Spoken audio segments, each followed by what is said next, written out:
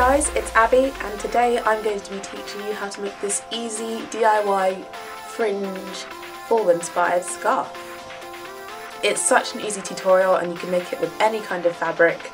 So go ahead and grab about half a metre of fabric, some scissors, and your sewing machine, and let's get started. For this DIY, you'll need half a yard of fabric and between 1 metre and 2 metres of fringe trimming.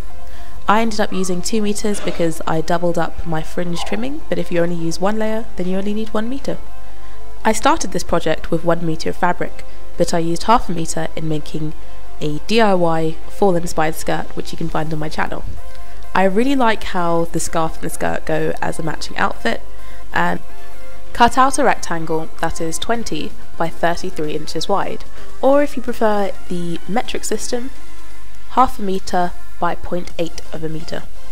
Then place your fringe fabric on the bottom of one of the longer sides of the rectangle, with the fringe facing in towards the centre of the fabric. Excuse my pyjamas.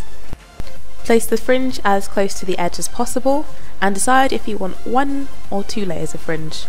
I went with 2 layers of fringe because I thought the thicker look would be kind of nicer, but it's all down to your taste. One side of your trimming should have a thick border with no fringe. You're going to sew along this area with a straight stitch.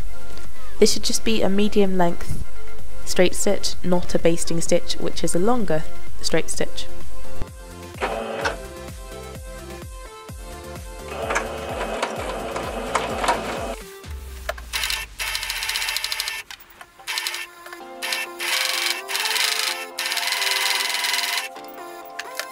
With your trimming attached, your scarf should look like this.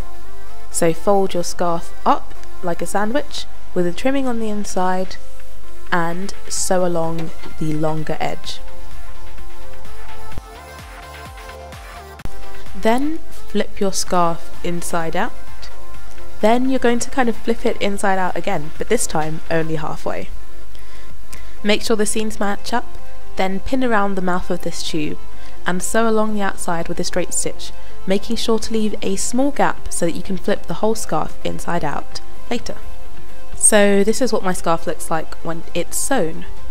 I'm just finding my gap and pulling the fabric through from the inside out.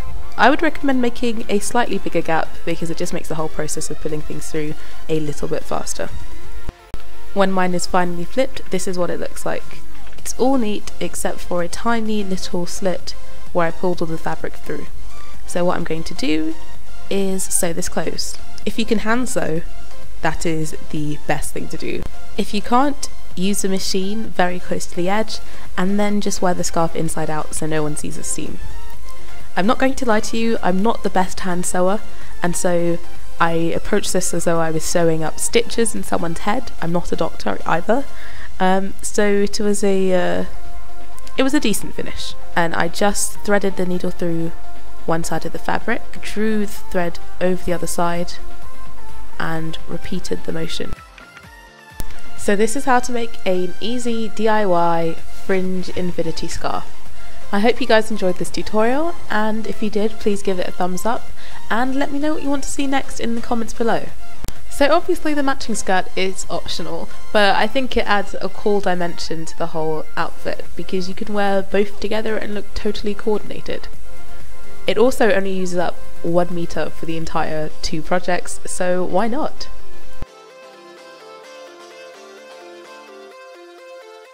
If you're still feeling cold, here's another DIY to keep you warm. It's a gorgeously warm, oversized sweater, which is perfect for the winter weather and for just casually chilling whenever. If you want to see all of my videos, I'm making them more often now, and they tend to be coming out on a Wednesday, so subscribe so you don't miss any new and upcoming tutorials. Blessed are the peacemakers, for they will be called the children of God.